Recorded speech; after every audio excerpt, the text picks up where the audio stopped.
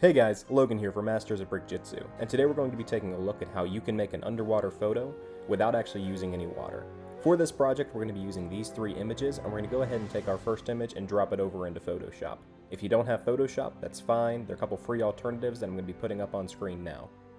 To start, we're going to be using a tool known as the magnetic lasso. This tool auto-detects edges as we drag around the target and clamps to them so we can create a mask that hides the background, rather than erases it, so we have a pseudo barrier containing anything we do to the figure. Now that we have masked around the figure, we're going to create a color that matches the gunmetal gray, and then use a soft round pressure opacity brush with the opacity turned down to about 35, and paint over the parts of the figure reflecting light, like the lower legs and the shoulder pad. After painting all the gunmetal gray parts of the figure, we will then repeat this step with all the other colors, like the blue in the belt and sash, the black of her hair, and we'll even add a touch of blue to the hairband for fun.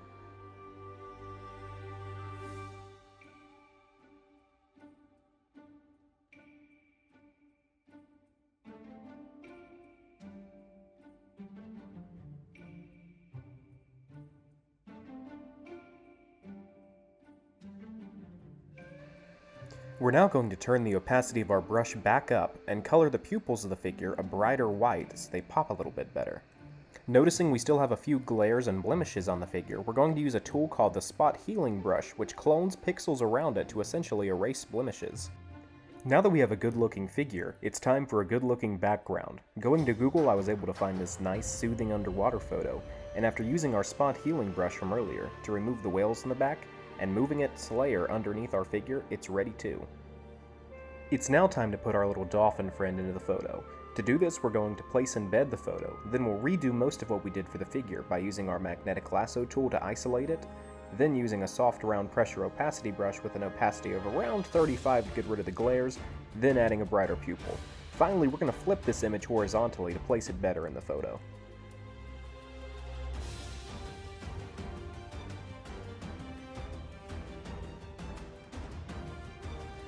Since our first dolphin needs a friend, we're going to place and bed our second dolphin, and redo these exact same steps we did with the first, with the only difference being that we're going to drag this one's layer below our figure to add depth in the photo.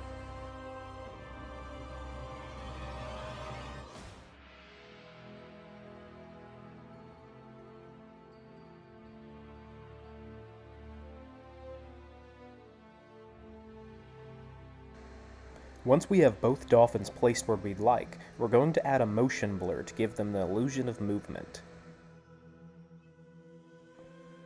Next, we are going to duplicate the figure layer and add a motion blur to the figure layer on top. Then we'll use a soft round pressure eraser brush to erase parts of the blur layer so assets like the face and torso are still sharp on the figure. To continue our illusion of movement, we're now going to place and bed some bubbles from Google, and using our layer styles settings, we'll blend mode them with screen, essentially hiding the black. Next we will turn, move, squash, and stretch these in order to get them where we'd like in the photo. After this, we're going to copy and paste this layer so each moving asset in the photo shows movement. Now we are going to create a lighter blue color, and using a soft round pressure brush with a lower opacity of around 35, we will paint over our two dolphin layers and our figure copy layer. We'll ignore our original figure layer for now. Now quickly, we're going to go to our background layer and create a Gaussian blur.